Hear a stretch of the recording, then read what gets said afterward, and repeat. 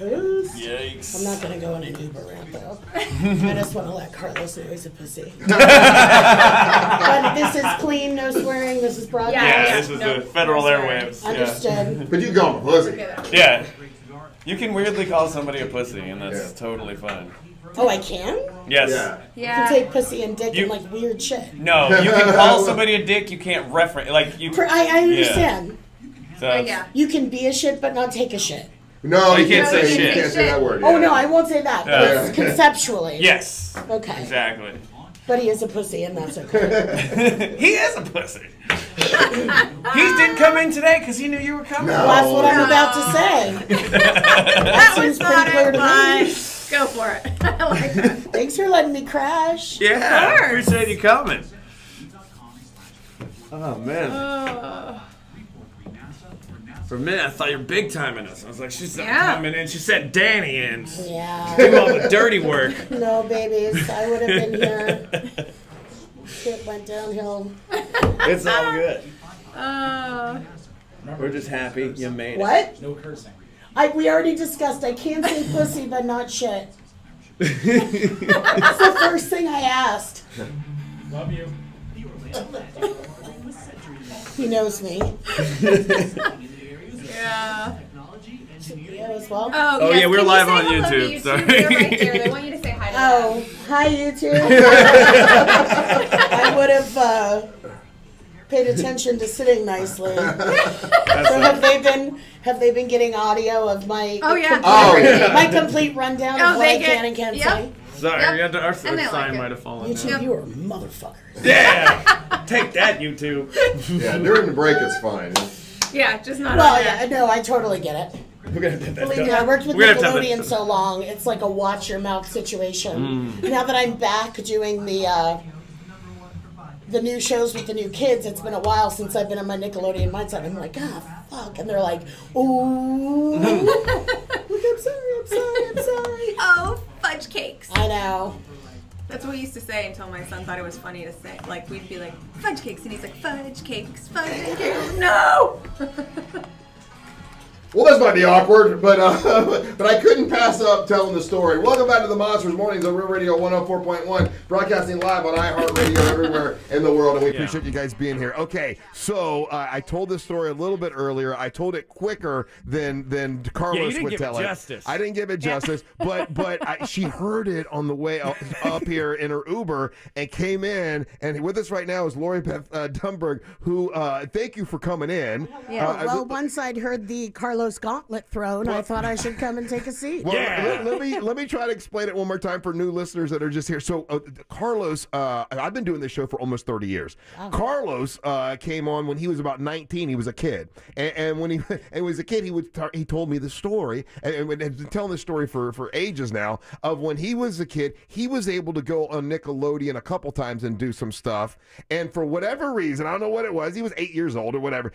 He's like, I can't stand that Lori Beth Dunberg, and if I ever see her, now he knows this was wrong, by the way. He's not alone. He's older. He's older now. He knows this is wrong. Yes. Because if I ever see her, I'm gonna punch her in the face. And he would tell. It's a little bit more deep seated than that. He would sit there and watch all that, and he would stew when you would come on. Like for some reason, he like did not like you, and he can't explain why. I've asked him this, and he can't explain. It's just like I would see her get on, and I would get viscerally angry when she would take the screen, and then so one day.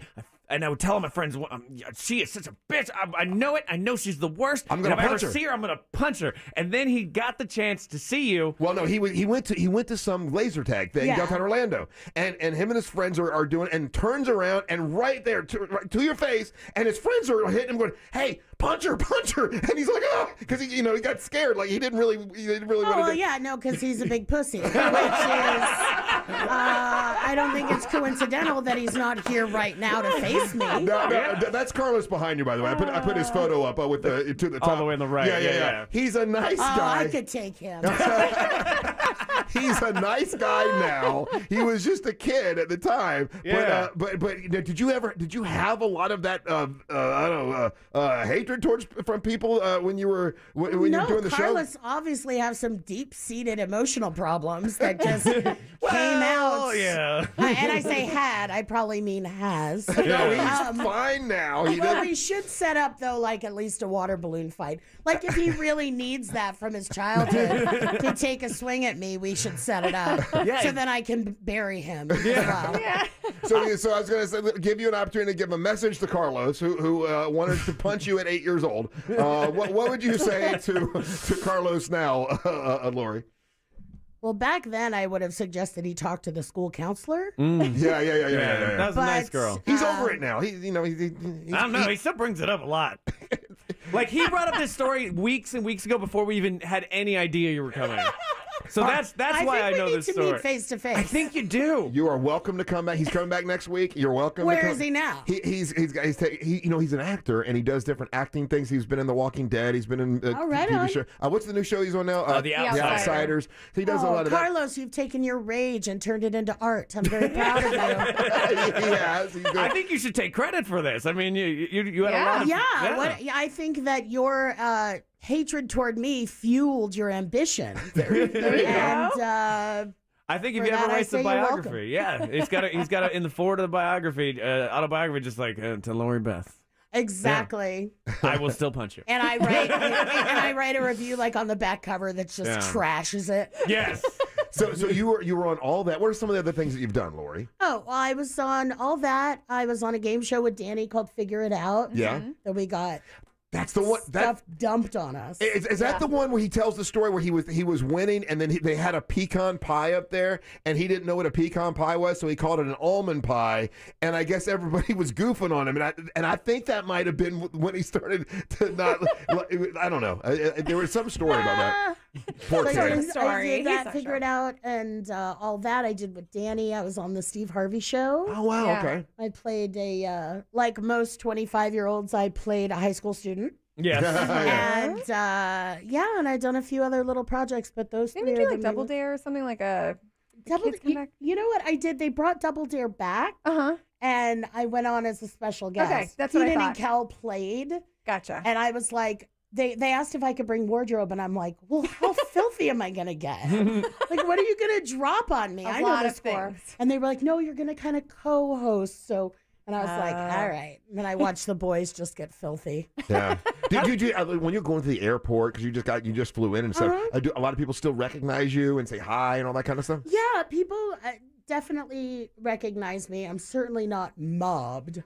Yeah. You know, I'm certainly able to go to the grocery store for myself. Right. But it's really, over the last whatever decade or whatever, however many years, this resurgence of the 90s kids, as the 90s kids came into their own and really brought back hard the nostalgia that I'm a part of, which is like, you never expect it. 25 years ago, I wasn't like, I bet in 25 years, people are really going to, people come up to me and say, you were such a big part of my childhood, or I, got bullied, but I'd watch you guys and it would make me feel better. That's pretty amazing. Yeah. That's pretty amazing.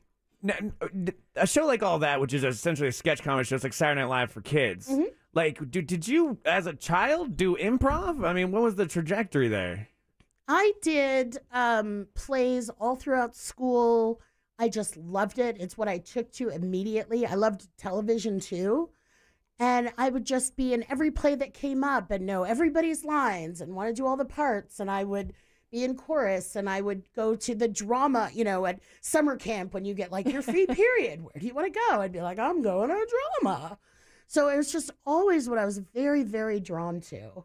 And I knew it's what I wanted to do. I said, I know I want to be an actor. I know I've been in entertainment. I have no idea how that's going to happen. Yeah. But that is what is going to happen. And now I'm here. I was going to say. And what are you doing now? I mean, I know you're this weekend. You're going to be performing. I'm going to be with my Danny. We're having so much fun on these tour dates. It seems like you guys are having a lot of fun. We have a lot of fun. I do try to make him cry. I am the big sister he never had, and I'm making up for lost time. Are you good at that? Are you good at making him cry? Well, I don't want to make him cry. That gets awkward for the audience. I just like to push him right up to the edge. Gotcha. Yeah.